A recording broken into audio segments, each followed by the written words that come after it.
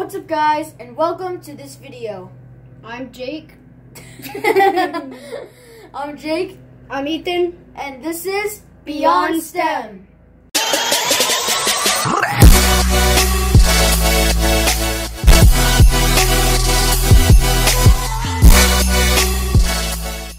Today, we're going to be showing you guys, also, before we start this video, we'd like to note that we were really sorry that we hadn't posted a video in a bit. We'll explain more of that at the end, especially, because, yeah, it got super complicated. But anyway, you guys want to see the video, so. So today, we're going to be showing you guys, how to make a buckyball. Basically, yeah. If you don't know what a buckyball is, a buckyball is it's also known as C60. It's basically a molecule. It's on the nanoscale.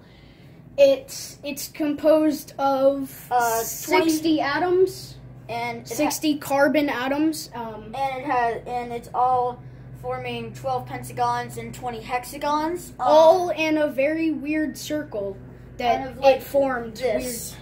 In a way. Yeah, this is the end result of what we're making. It's a so these are all the hexagons, pentagons, hexagons. So pretty much, it's also known as C60, as scientists refer it all to. And now it's a soccer ball. The scientist who actually discovered this, his name is Buckminster Fuller. That's who. That's what it was named after. And then I think the first name or something was Mr. Fullerene, and then people just now originated as Buckyball because it's a bit shorter and stuff. And if you go online and you look up nano cars, if you see the little balls that they have on the end for each wheel, those are what are referred to as the Buckyballs. Also, there's a diagram for each of these parts. We'll link it in the description if we can. But yeah, we're gonna go ahead and get right into the news. We're gonna go ahead and show you guys how right into the news. Actually make one. So first, these are all the parts you'll need. You'll need one bottom part, one top part, and then the two side parts that go together. And tape. Yeah, tape to tape this all together. So first, I want to note these letters here. You want to make sure to match these always. They match up. C to C, B to B. You want to make sure. And A to A. So first, let's start off with the body. So this is the body. So what you're gonna want to do is you're gonna want to take the two B parts and just put them like that, and then take a little bit of strip of tape, and then just cut it out like that, and then just kind of put it together as like pretty much perfectly as you can, like perfectly straight, so it'll actually look good, and just tape it like that, and then. These patterns, they're pretty much the exact same. You kind of fold them into like a little cover thing. You kind of like push them up and then fold them down. And then they kind of go like this in a way. It's like a little dome head kind of. And now that we've explained it, so you're not watching 10 minutes of a building process, we're going to speed it. Yeah. Ready? Hooray.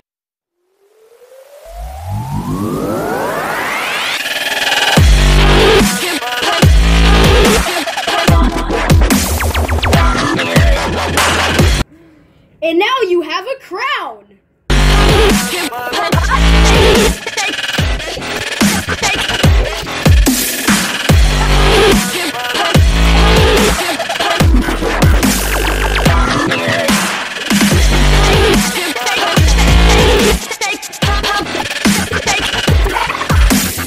Okay! We have a soccer ball-like thing. It's complete. It's. So, we forgot to tell you this before. Okay. You need to tape. Every time you find the letters, you tape them. And basically, when you get your whole gray part completed, which I refer to as the crown, you won't find any letters to attach them to. But instead of putting these hexagons in the little spaces here, you actually tape them so that you have holes in the middle, which are all the pentagons, and then everything that's connected is a hexagon. Yeah. They get misshapen very easily. Yeah, because if you like make them weirdly, they kind of go different.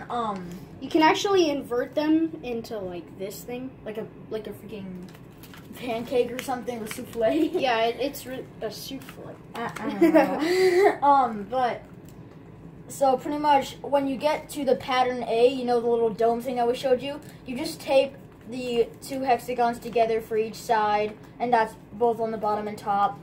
And really, that's kind of how you just create a little buckyball of your own. Yep.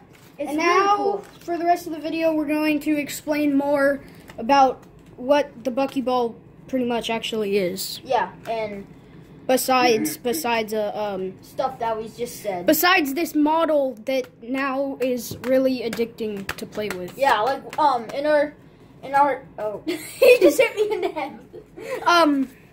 Yeah, and Also- in our other videos now we're gonna create a trend where we just make a bunch of these and then we start throwing that At each then other? throwing them at each other, and we're gonna call it Bucky time because that's also- not cringy.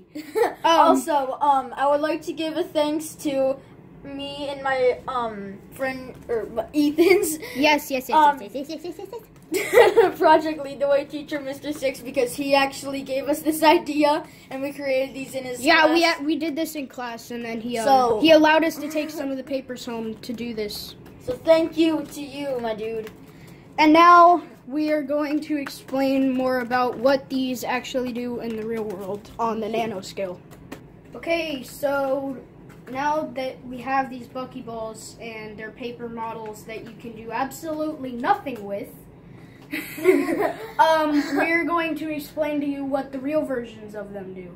So They are molecules composed of 60 carbon atoms. I guess that's probably where they get the name C60. they kind of in the real actual versions they actually have individual dots between each joint of a hexagon and a pentagon. They have individual carbon basically, joints. what he means by that is every time on here you would see a corner, Yeah, like every one of single these. one of those is an atom. And the weird thing about this particular carbon molecule is that this is a very rare shape to find any molecule in, and this shape was actually created on accident between 2 scientists who were trying to study all of the different carbon molecules, and they found these very long chains in space that are very particularly close to this one, and he wanted to be able to study it more, but obviously it was a while back, and they're in space. So they tried to find a natural way to recreate these molecule chains that they had found, and they ended up with these. Alright, the atoms, each individual atom is actually held together with some sort of like magnetic bond, because a lot of atoms are particularly attracted to each other. And they share electrons. And the cool thing about this one is each atom normally has 4 electrons that it can use and share. And because if you look at this, each corner or each atom is connected to 3 other atoms anywhere on the molecule, which means it actually has 1 extra electron that it can share, which makes it pretty special. And also, it's a soccer ball polyhedron, so that's pretty cool. Yeah. They're really fun to play with. We were like dribbling these on our feet in our Project Lead the Way class. It's so fun to do. And because they float. Yeah, they Another like, thing- float in the air. Another thing that they can be used for is if they're pressed together between 2 diamonds, which is ultimately one of the hardest materials on Earth. Because diamonds are actually made of carbon. And Yes. these are made of carbon too. So. They're carbon molecules. If they are compressed between 2 diamonds, they can actually become a substance that is stronger than a diamond, and these can actually be used to scratch diamonds. So pretty much it's diamond to diamond action, practically. Yeah. Because, Which is cool, because this means it's really, really, really hard. And diamond's the strongest substance on Earth. Practically. Yeah, It's one of them. But yeah. These are awesome buckyballs. Carbon molecules. Amazing. So, yeah, if you want to get a Buckyball, we got links in the description of where you can find them and print them out and make them yourself. They're really cool. The special thing about Buckyballs, though, is because they were actually created pretty recently, and they're kind of expensive to create. They are. They're very. They're not used for much in the real world, as much as you think they would be, because they're really they have a lot of properties that would be easy to use stuff for. Especially the fact that each atom in this molecule has an extra electron that it can use freely. But yeah. But because they're so expensive to make, they're not used for much. They say in the future, if we can make them easier, there's a lot of stuff that we could use them for and improve with these. Especially because of how hard they were. We could start building stuff out of these compressed C60 molecules. And, I mean, it's harder than diamond. And it's also basically, it's a more of a renewable source. It's not exactly a renewable source, but these are molecules, so there's going to be a lot more of this stuff around than there's going to be actual diamonds. And this thing is, like, you do not know how strong it is. The melting point at this, if you search it up, it's about 600 Celsius. That's extremely hot. Yeah. That's very hot. Hopefully you guys understand that. Yeah. We're in America. We use a lot of this. We use a crappy system that somehow we had to develop ourselves. Fahrenheit. Yeah. Okay.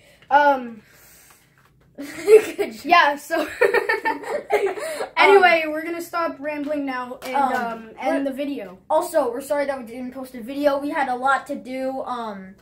Yeah, we got caught up in a lot of stuff.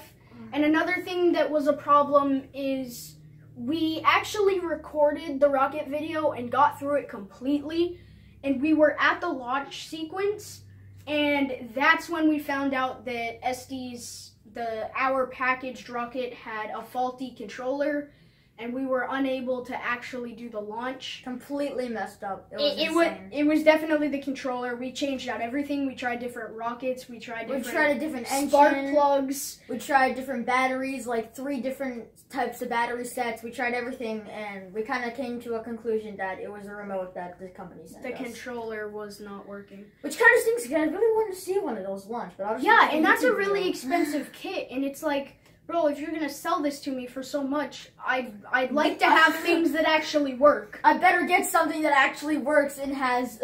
Yeah. Really cool So that was one of the reasons that we couldn't post. We were also trying to find stuff to do. We thought about doing an egg drop, but then our new industrial. Not necessarily industrial, but our hot glue gun hasn't come in yet, so we weren't. We already have that. We have a hot glue gun, but it's really bad. It doesn't. It wouldn't. I got it for like $7 or $8 at like Walmart. It would have taken us way too long to record the video with that thing. Yeah. We also didn't have that many glue sticks to even use. We probably would have ran out. Yeah. So that was a lot of reasons why we couldn't get the video out so soon. From this point on, hopefully that doesn't happen to us anymore. We're very sorry. Because we're going to be doing a lot of DIY stuff and not necessarily stuff that comes in a package. Yeah. So, yeah. So at that point, if it doesn't work, it's our fault. Example, the paddle boat video. Total didn't fail. But anyways, thank you guys for 28 subscribers too. Milestone complete. We just got our monthly review emailed to us by YouTube. It's like 13 or 14 comments, 28 subscribers, 423 views. You guys are doing insane. The STEMists are STEMists. Also, catching up with our STEM club thing that we were talking about. That is starting soon, so expect to see compilations, however you say it, on pictures that we take of projects that we're doing in there. We might do a little video, 3-minute video that'll yeah, we can't record too much in there because obviously we're supposed to be focusing on what we're actually doing. There are some tournaments that we're going to be doing. There's a lot of Vex robotics. We might record inside the classroom and we might show you around maybe. There's a lot of Vex robotics included with this. Yeah. And yeah, so you'll see a lot of that. You'll probably see us doing vlogs at like the championship where we're fighting with our robots. I don't know if it's fighting. I think they're supposed to perform a specific task. Yeah. I mean, it's still cool. Yeah, to watch and stuff. BattleBots is our dream, though. We want to do BattleBots. Wait, we're rambling a lot. I'm sorry. We are rambling. But that's anyways. basically all we had to say. The rocket video didn't make it out. We're sorry about that. It looked really cool because we were like so excited. We were so enthusiastic. Yeah, it would have worked. Like, it would have worked. It would have worked so well. And frick, we even recorded an intro like 2 weeks before we recorded the actual video, and it was such a funny intro. Yeah, he was. And now we can't even use it. Remember, always comment suggestions. We always need suggestions. We always want to hear from you guys. So remember to do that. But anyway, yeah, that's all we got to say here. Anyways, thank you all so much for watching this video. Hope you know now what a Buckyball is and how to build one. They're super cool. Go look up the patterns. We'll have links in the description. They're super fun to play with, and they're really good juggling balls if you like practicing soccer. Thank you all so much for watching this video. Remember to subscribe to Beyond STEM for weekly videos, and we'll see all you guys in the next one. Bye!